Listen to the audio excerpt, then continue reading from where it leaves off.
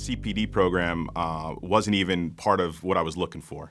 I came here for the leading organizational change to help me with the situation that I was in, and realized rather quickly that there were other courses here that I could benefit from. And if I started thinking about my full strategy and how I wanted to accomplish that, I realized there were other courses that could help. So I then started moving into other courses, and by the third course, I realized, hey, there's a CPD program out there that I can go for that I'm only one course away. So I saw the value in the classes, and I saw the value in the instruction that I was given, and how I applied that back in my job.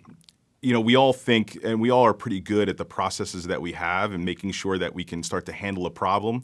The problem is, though, is that if you don't have a process, a standard and a solid process that you follow each time, you're going to forget steps. And I think that's really what Wharton showed me was there is a process, and it's a standard process that you can use across many issues. It just really comes down to don't forget each step, and as long as you bring that process to those issues, you can solve them.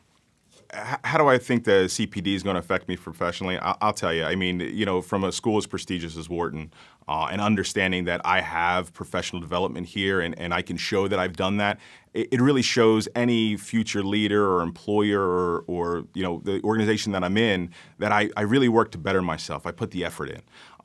And just knowing that coming from such a renowned school, you know, I take a lot of pride in that.